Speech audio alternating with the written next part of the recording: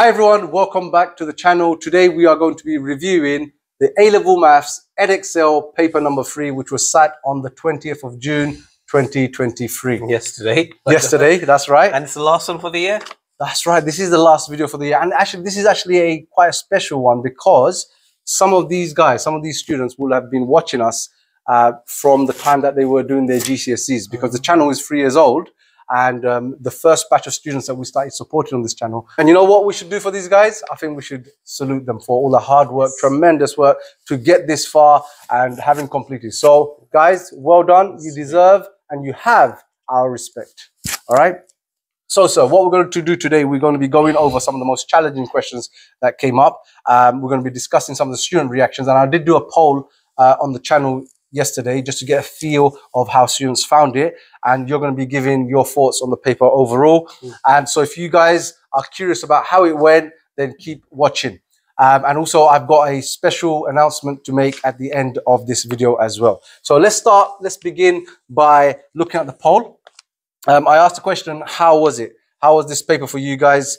32% said that they found both parts, statistics and mechanics, excellent. It was an awesome paper, that they enjoyed it. 40%, so quite a large number here, they loved the mechanics. So they would maybe prefer to have said that they loved that paper, but they couldn't. And the reason is the statistics. A lot of students struggled with statistics. Yes. Only 12% said that the statistics was okay, so the very low number. And 17% just said they struggled overall. So let's begin with that. What was the challenging part of statistics that you saw? First of all, there were 6 questions in the statistics paper. I think there were 6 in mechanics. And 6 in mechanics as well. Now, from those 6 questions, the first 3 to 4, I would say, were traditional statistics papers. Questions, yeah. Based on the past papers. So nothing too surprising. You had your binomial distribution and had to do a hypothesis test, I believe. Question 2. There was normal distribution one, I think was question 4. Where you're given the values, you perform you work out the probability, you perform a hypothesis test. Yep. Question 1 was a Venn diagram question. Yes, so that's nice. Use independent formula to be independent and work out the missing probabilities, conditional. So was it standard, like, here are the values, work things out? So everyone could do that. Everyone could access it if you've done your revision. Exactly. Yeah? And it's just the last two questions, I would say. So question 5 we start off with. Okay. If you look at it's a notation. I don't think we had that many questions in the past, in the recent papers, newspec papers, where you had that kind of notation where you have to work out probabilities from a distribution table. Textbook, I don't think there's enough examples in the textbook either, based on that, the notation being used. I may be wrong. The Pearson textbook you're talking about, yeah? Yes, because I've done it. I've done stats for 1 year only, and I haven't come across those enough examples. So maybe they didn't get enough exposure to that. But obviously, if there's students out there, they maybe use other resources online. Maybe they could have seen it, but most students won't. Exactly. Perhaps, so they have, the most students would have just focused on the textbook and probably past papers, then got all the resources from that.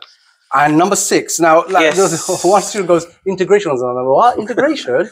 By parts or something, he said. And I'm like, funny enough, in the past, there was, I remember there was a stats paper where integration didn't come up, but I can't remember if it was in the old spec or the new spec paper.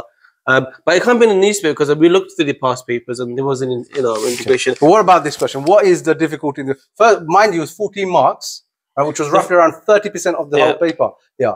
Okay. I mean, the first part A, part B is just a normal distribution, and question A is just using histogram to work out probability, so you can just work out the area and so on. Part B, you're given the mean and standard deviation for that sample. And you have to just, for 1 mark, just say whether or not histogram supports a normal distribution. Sorry to interrupt you. Just look at the number of marks allocated as well. This is the other thing. Like, most of the marks of this question are 14 marks? Yeah, 14 marks. Yeah, I counted it earlier. 14 marks. But that's where most of the marks are coming from this question. Yeah. As well. So lots of students who maybe struggled with this will lose these marks, right? And that may have an overall impact on their total grade. Well, what do you think about that? I mean, the integration part is by parts. I mean, if you're looking at, they've just recently done pure paper last week, so most of them would have practiced by parts, but not expecting it will come up again. But they will still gain. I mean, have some sort of knowledge there. I'm sure it would have taken a lot of students by surprise. Did it take you guys by surprise? Let us know in the comment section if it did, because they're not prepared for it. Like, whoa, what is this?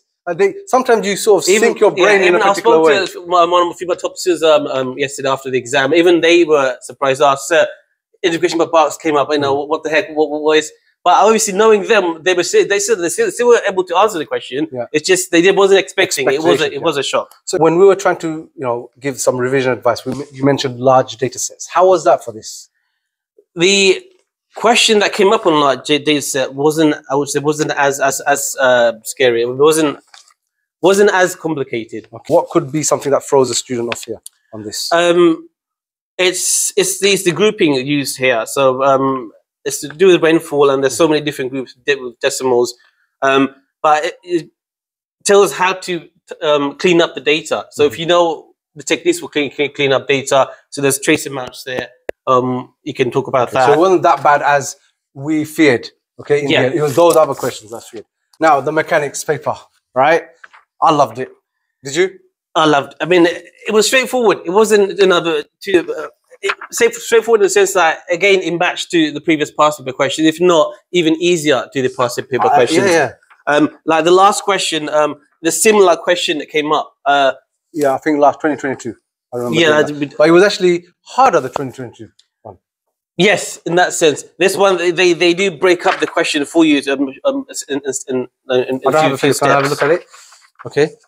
Like, yeah, they actually show you what they want. They tell you to take moments. It's like in the past where they don't say, they just say, show that the tension is this or the reaction is this. But yeah, they break it up for you in other bits. So let me know, guys, if you felt the same sentiments. I mean, I know 40% of you said that they liked the mechanics paper. If there's any particular questions that you felt maybe were quite difficult.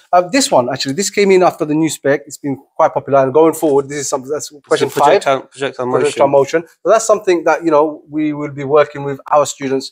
I'm putting a lot of emphasis on that. I think we're moving away from the whole pulley system style questions. Although they're still going to be there. That didn't come up. That didn't come up. The pulley system didn't come up. We had a motion along a flat surface as opposed to the inclined surface, but the same principle applied on a flat surface. In that sense, it was easier. Yeah. So I think the question 2. I really like these papers going forward.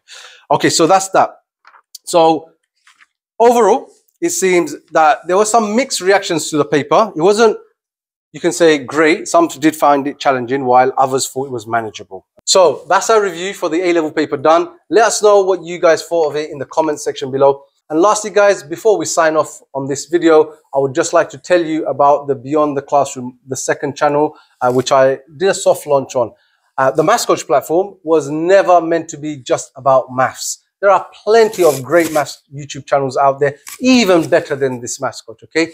Respect to them. It was never meant to be about that. It was meant to be more than that.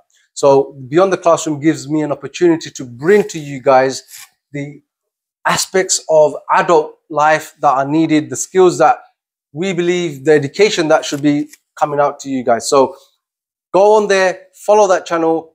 Content will be released over the summer period and beyond that helps you with things like soft skills, how to navigate, apprenticeships, whether you should even be going to university in this current climate and the situation. What's the way forward? Giving you as much advice and from our own experiences. I'm going to be bringing on mentors, professionals, entrepreneurs, successful entrepreneurs, normal people who have made extraordinary lives for themselves to give back to you guys and help you along your journey. So do go and check that out.